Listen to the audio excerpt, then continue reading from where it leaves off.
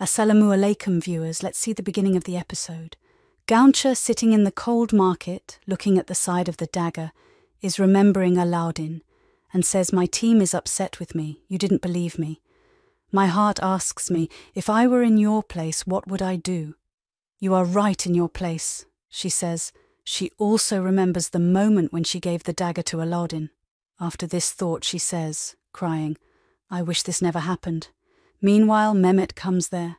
When Gunjar gets up and moves ahead, he says, "Gunjar, wait, we have to talk." The girl turns around while listening, and Mehmet says with tears in his eyes, "Baba left us here so that he does not let Osman be free in his head. Your mind is still." So Gonca says while talking to him, "I have put my mind on my duty, brother. You take care of your work." They say that when the bride Gonca goes, Mehmet says, "Gonca, you are my responsibility until this Baba is not here. Don't even think of meeting Alauddin." So Gonca says, "Who has made you my supervisor? You and I will only fulfill our duties." Yoban Mehmet says, "There is one Alauddin in my, or else I will kill you with him." After hearing this, Gonca says, "You will kill me, right? Okay, then kill me. Come on, kill me." He says the knife gives him the knife and says, "Kill me, kill me. What are you waiting for? Just kill me." So Mehmet, screaming, says, "Stop it, what are you doing?" He says the knife throws it, and further says, "Control yourself." So Gonca says, "You can't kill someone who has already died. I'm dead. Forgot? How can you forget, brother? Everyone remembers. I am Gonca, Yaqub Sahib's daughter, the spy Gonca." "How can you speak?" Mehmet says while screaming. "Control yourself, Gonca. Have you lost your mind?" But Gonca cries out in tears. At this moment, Gonca turns to the other side after Cerkutai comes, and Cerkutai asks Mehmet, "Tajuddin Noyan is here." After hearing this, Gonca asks, "Why is he here?" Joraban Mehmet says, "I don't know. But we will see Gonca on this." Gonca says, "Tajuddin Noyan can never come for a good cause. Be careful." In Yaini city, we see that Osman is eating with his family.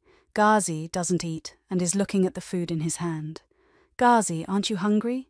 Why aren't you eating? Are you thinking about your father?" Osman says, "I was very happy to meet my father, but we separated again." Osman says, "Son, he has gone there for a job. Don't worry, he will come back after the job." Ghazi says, "I will endure this separation happily until the country is safe."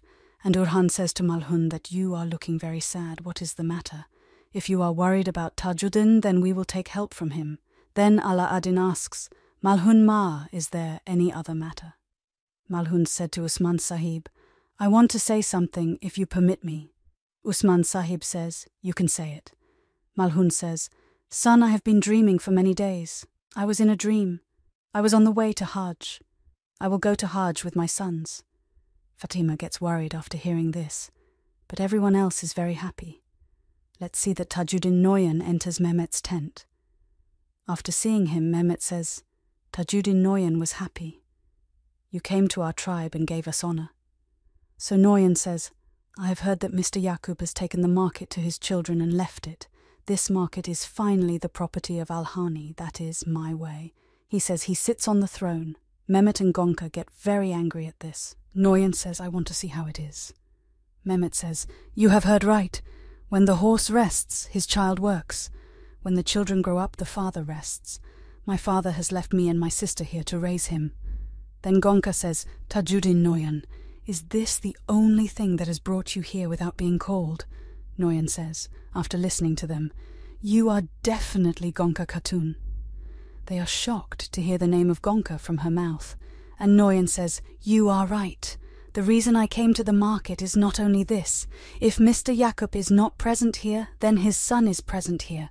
I want to talk to him alone." With this, everyone goes on the signal of Mehmet, and Noyan stands up and says, "We are alone, Mr. Amar." So Mehmet says, "What does the nephew of the great and the great want to talk to me?" Noyan says, "We will talk about the enemy, Osman." After this, we see that in the city, Erhan asks Malun Khatun, "When will you go by the command of God?" So Malun Khatun says, "If God does not want tomorrow morning." As she hears this, Fatima comes to her with a sigh and says, "Why so soon, mother? Take me along with you. I can't live without you." she says as she starts crying. Malhun starts hugging her. And Osman says, "My dear daughter, you can't go like this. You will go there, I will go to Jah." Then Allah says, "Allah gives you a safe journey, Malhun Ama. Please send our greetings to those blessed lands which is called Malhun Khatun. Insha'Allah, my son, Insha'Allah. I didn't want to leave you in this difficult time, but I had to do this after seeing the same dream again and again." Hearing this, Bala Ahtun says, "Don't worry, Malhun, we will take care of here." After this, Orhan says, "Mother, don't worry, you can go without worrying."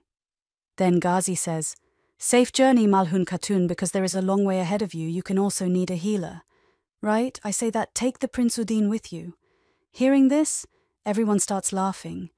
Orangol says, "Look here, do you want this for Malhun Khatun or for yourself?"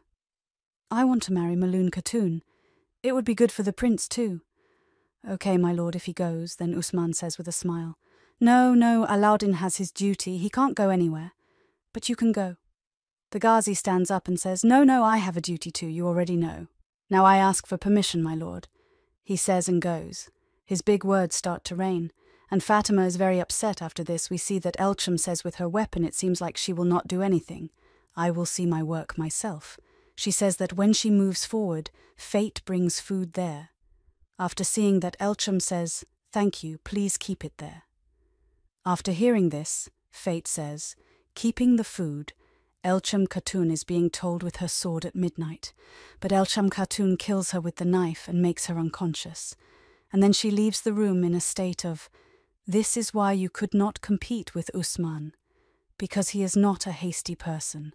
Yaqub did not break the hand that could not bend. In the end, he had to shake hands with him. But Usman abused your father's good intentions. May Allah keep us safe from such people. Mehmet, you are different from your father. You can break this hand.' So Mehmet says, Usman drives people towards destruction in the base of dreams. Now he is preparing to face you. I am not like my father at all. I will break that hand." Hearing this, Noyan says, "Very good. We will soon go on a mission full of treasure and fame. You will give me the soldiers for this mission." Hearing this, Mehmet stands up and says, "My father will not allow this, Tajuddin Noyan." So Noyan also stands up and says, "On this occasion, you are becoming a coward again. You need to remember this. Why should your father leave his house and run towards the fort? You need to understand that you are going against him." "On this," Mehmet says, "I have not yet opposed Tajuddin Noyan." So Noyan says, "This is your duty. I will break that hand." Noyan says, "Noyan, I will not let you go. I will break that hand." Noyan says, "Noyan, I will not let you go." Noyan says, "Noyan, I will not let you go. Please convince your father and I will support you in the fight against Osman so much that I can break that hand for you." Jaban Mehmet says, "We are ready to break that hand. But I have a question for you. Will you answer me? Did you kill my father with that arrow? Or listening to this," he says while removing his ring. "This is my family ring. The moment I will send this ring to Tabriz. At that time, every servant of the Tal Khans will come to my aid, 1 lakh or up to 2 lakh. Then I will make the plan of the killing of your father. Don't insult me by saying such things." So Mehmet says, "I asked him, and I got my answer." Then Noyan says, "If you stay with me, all these lands will be yours. We will do a great job together, Mehmet." Hearing this, Mehmet gets into thoughts. There we see that in Yenishar, the army is moving forward with the Urahan soldiers, when Elcham Khatun also moves forward from the other side after leaving the room. And there she sees a soldier and drops something. The soldier next to him runs to him, so Elcham Khatun throws him on the ground and moves forward. The soldier says loudly, "Elcham Khatun is running, catch them." This voice reaches to Orhan's ears, and he says, "This will not stop, soldiers, catch it." He says, when Orhan moves forward, Elcham Khatun is running away. Seeing them running, Orhan says, "Khatun, stop!" But Elcham Khatun does not stop. They run away. Seeing this, Orhan says, "You are trying to be useless." She also ran away from Elcham Khatun. Viewers, this is the end of the episode. If you like the video, then like the video, subscribe to the channel and click on the bell icon. Inshallah, see you in the next video. Till then, take care of yourself and your loved ones. Allah Nakawan.